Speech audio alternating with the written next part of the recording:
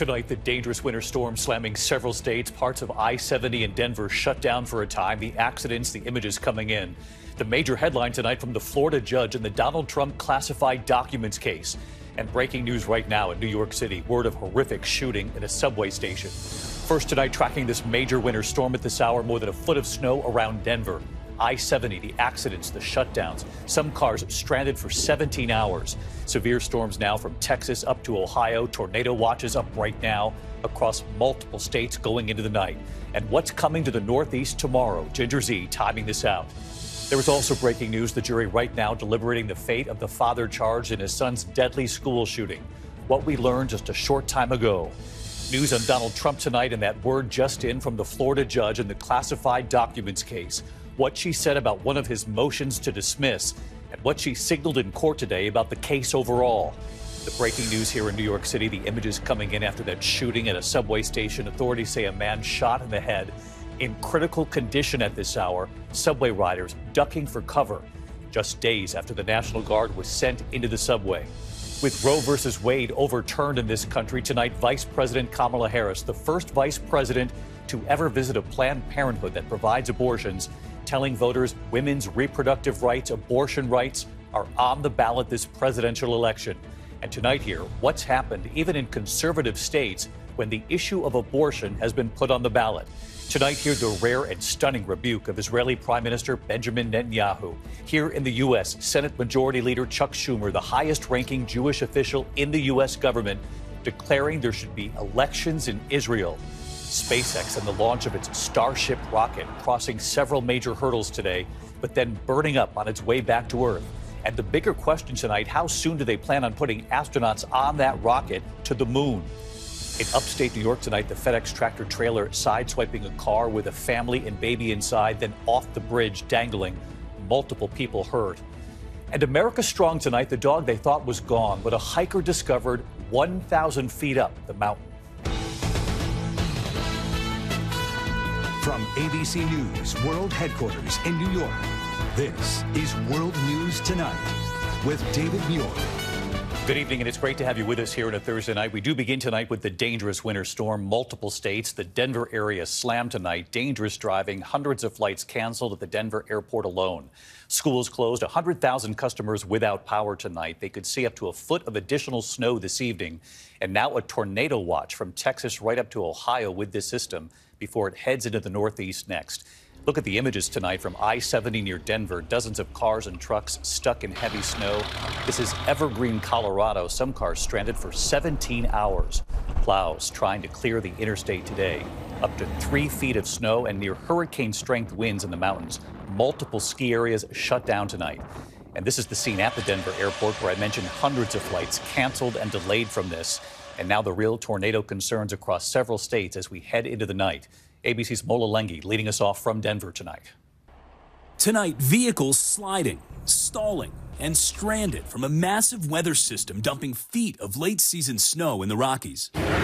This is a sight we've been seeing all day. Drivers spinning out, getting stuck, needing help from Colorado Department of Transportation. Folks getting towed out, getting pushed, whatever it takes. Roads out here are treacherous and will only get worse before they get better.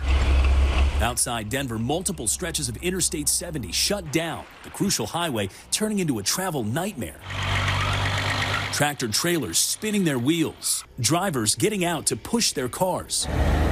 Charlie Stubblefield and his team from Mountain Recovery trying to clear the interstate. We are stuck with 3 feet of snow probably. Look at the top of that semi right now.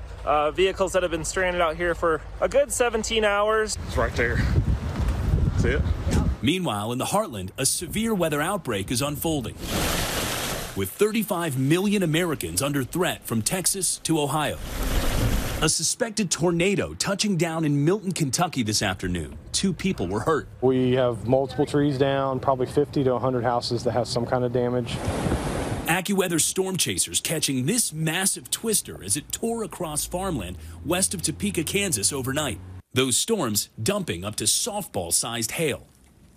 Well, the winter storm watch continues at least into Friday morning. Of course, it's still snowing. As you can see by this downed tree, there's still a lot to clean up. And even once it stops snowing, travel and the roads are expected to remain dicey throughout the Denver metro area, David. Right through tomorrow morning. Mola Lenghi leading us off tonight. Mola, thank you. Let's get right to Chief Meteorologist Ginger Z timing all of this out. And of course, it's not just the snow, Ginger, it's this tornado threat now going into the evening hours.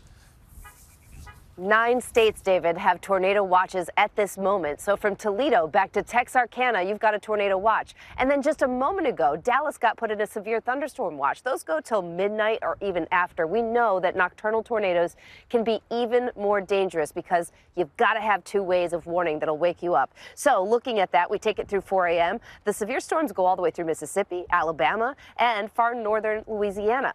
We're going to watch now the cold side of the storm because there's an additional 6 to 12 inches on top of what Mola just showed you. In the northeast here, we'll be breaking up this record warmth with some showers. David. Ginger Z with us here tonight. Ginger, thank you. We'll see you tomorrow morning on GMA. There is breaking news at this hour in the trial of the Michigan father charged in his son's deadly school attack. The jury has now reached a verdict. Trevor Ault with the breaking developments. Tonight, a Michigan jury finding James Crumbley guilty of 4 counts of involuntary manslaughter. Guilty of involuntary manslaughter. 1 for each of the students his son murdered at Oxford High School in 2021. Last month, his wife Jennifer convicted on the same charges the first parent held criminally responsible in their child's school shooting. In James's trial, prosecutors allege he was negligent, ignoring signs of his son's deteriorating mental health and buying him the gun used in the shooting. James Crumbley was presented with the easiest, most glaring opportunities to prevent the deaths of these 4 students, and he did nothing. Hours before the shooting, James and his wife met with their son's counselor over concerning drawings, but they declined to take their son home from school.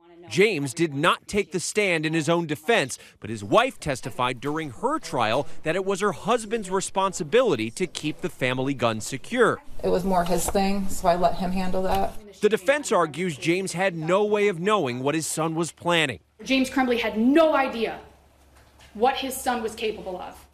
David, involuntary manslaughter carries a maximum sentence of 15 years in prison. Jennifer Crumbley's sentencing is already scheduled. It's set for next month. David. Trevor Ault on this case again tonight. Trevor, thank you. We turn now to the breaking news from Florida. Late today, the federal judge ruling on one of Donald Trump's motions to dismiss the classified documents case against him there, ruling she would not dismiss, and what she said in court about the case overall.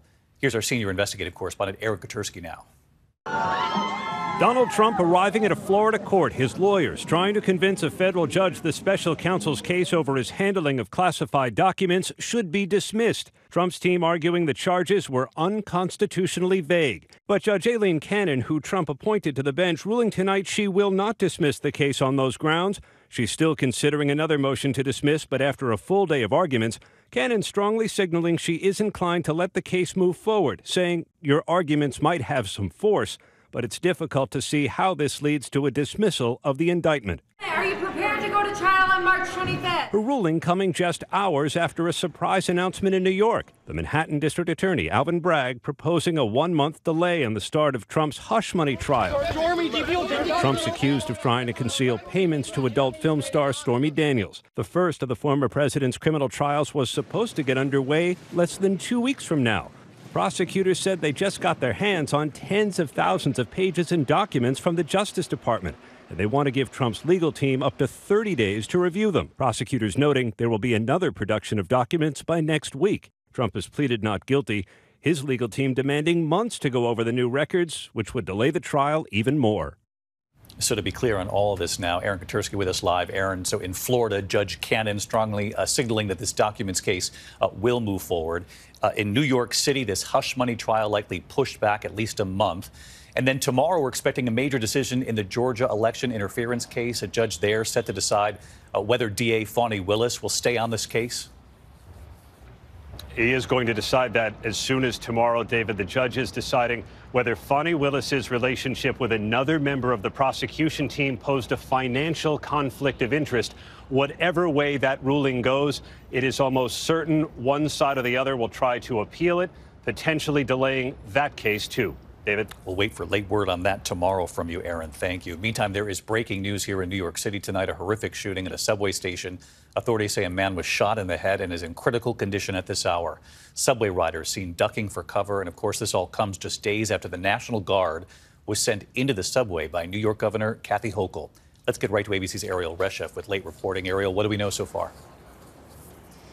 Well, David, we want to take you straight to some harrowing video that is coming into our newsroom. You can see subway riders ducking for cover and screaming in horror moments after a man was shot in the head inside that station in downtown Brooklyn shortly before 5 p.m., just as that rush hour is beginning tonight. The victim, seen here on a stretcher, rushed to the hospital in critical condition. Police sources say that a suspect is in custody and a weapon has been recovered. But as you mentioned, David, this comes just days after Governor Hochul sent the National Guard into stations across this city amid a 13% spike in subway crime so far this year. David? Ariel Reshef tonight. Ariel, thank you. We turn now to the race for president, and tonight Vice President Kamala Harris, the first vice president to ever visit a Planned Parenthood that provides abortions, telling voters women's reproductive rights, abortion rights are on the ballot this presidential election. And tonight here, what's happened even in conservative states when the issue of abortion has been put on the ballot after Roe went down. Here's ABC's Rachel Scott tonight.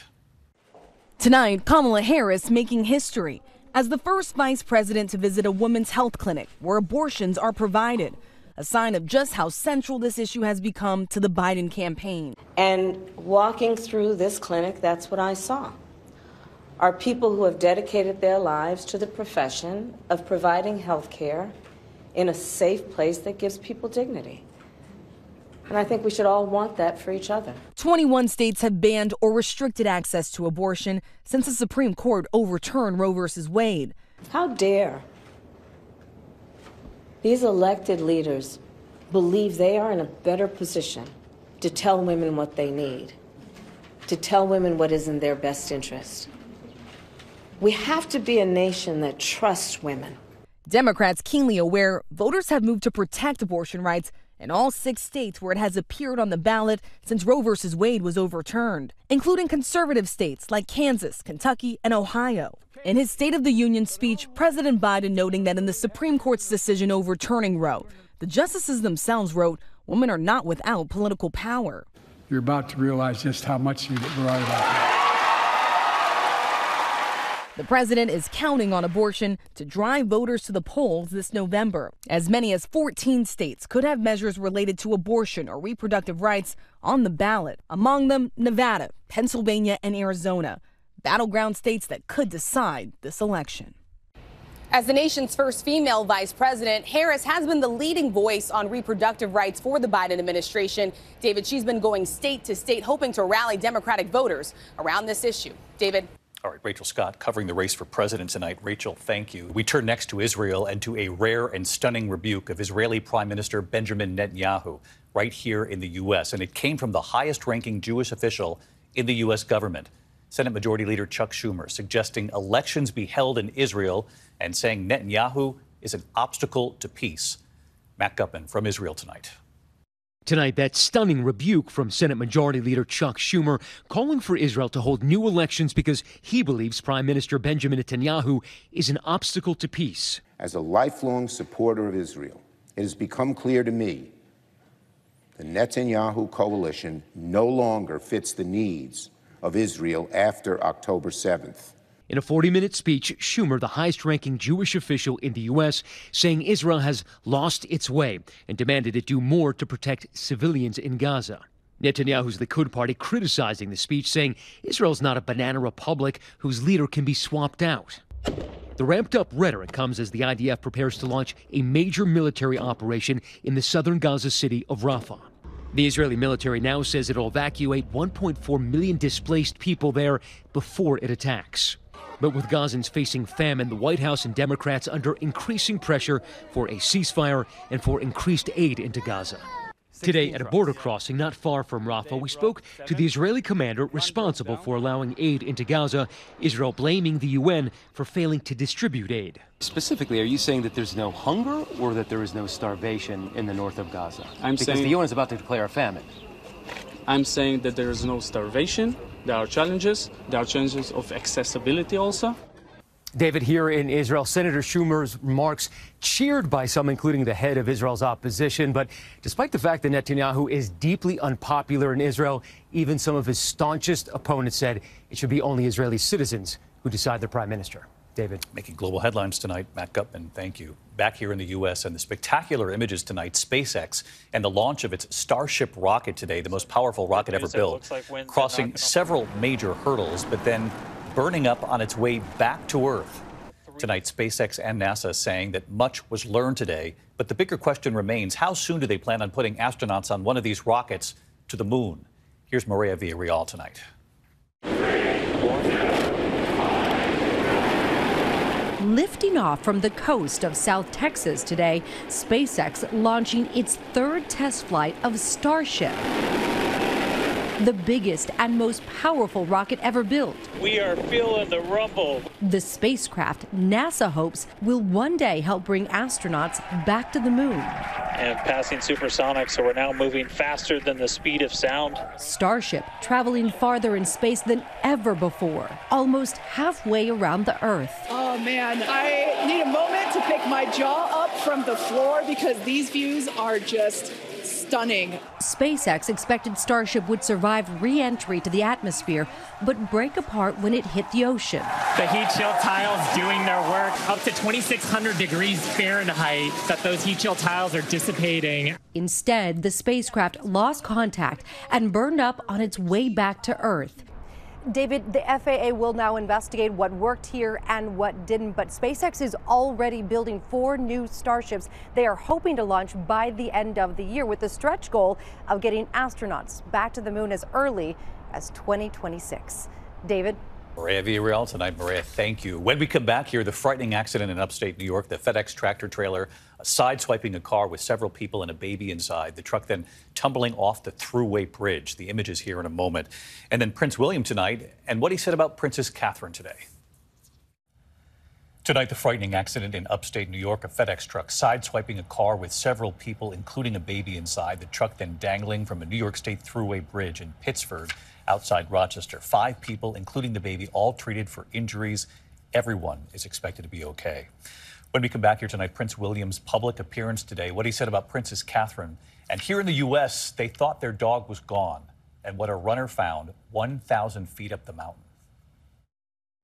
To the index tonight, Prince William appearing at a children's charity event in West London amid growing concern about Princess Catherine not making an appearance in weeks herself. William playing with children, decorating cookies, and telling the kids today, "My wife is the arty one."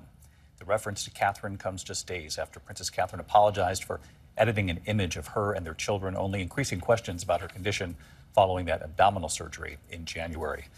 When we come back here tonight, America Strong, the pet dog they thought lost forever. And then the discovery, 1,000 feet up the mountain. You have to see this. Finally tonight here, America Strong, the physical therapist and runner headed up the mountain, documenting his run when he suddenly saw something else. Tonight, outside Honolulu, the incredible rescue. Physical therapist and marathon runner Sergio Florian was training on a mountain on Oahu's east side, recording and sharing his training runs when all of a sudden he saw this. No. Hey. A lost dog, shaking and dehydrated, curled up near the edge of a 1,000-foot cliff. Oh, are you okay, girl? No. That runner did not hesitate. I'm gonna get her down. Realizing the dog was too weak to make it down that mountain, he picked her up, all 45 pounds of her, and slowly and carefully carried her down that steep, rocky trail. I don't know whose girl this is, but we gotta find out. I'm just taking a rest in between. I'm gonna take her down. Eventually making it back to his home, giving her much needed water, feeding her, and getting word out that he had found the dog. Eventually finding the owner who had lost her on a walk. And right here tonight. Aloha, David. Welcome to beautiful Hawaii. That runner and rescuer, Sergio. As you can see behind me, that's exactly where it was. I got her trust first and started to pet her, and then she let me hold on to her, and that's when I knew that I could save her. He says his knowledge as a physical therapist, his endurance as a marathon runner, all helped him get that dog down to safety. I just did what anyone would have done if they could. I'm just grateful that I was able to help her. Tonight, the dog, whose name is Stevie, home and on the mend, and her owner grateful. Anytime you're in a position where you're able-bodied and you're in a good place and you can help someone, you should lend a hand. We all think of our dogs when we see that one. Thank you, Sergio, and we're glad Stevie's home. Good night. Thank you for making World News Tonight with David Muir, America's most watched newscast.